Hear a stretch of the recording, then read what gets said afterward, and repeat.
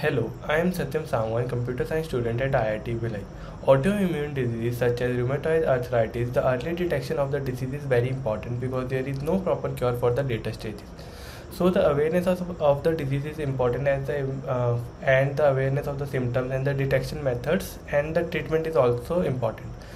The detection of the rheumatoid arthritis is done by image testing, such as X-ray and the MRI. So we can build a data science model, which can compare the MRI or the X-ray images of the person with the group of the healthy person, so that we can predict the chance of the person having how much chance the person is having the arthritis.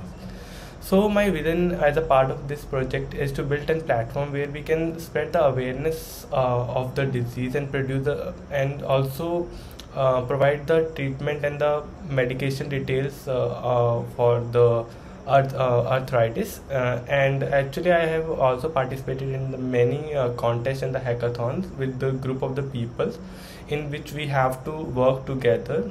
For example, I have also done the web development hackathons, so in which we have to first research on some question, and then we have to together in the group we have to final come to the final solution. So this is what my past experience. Thank you.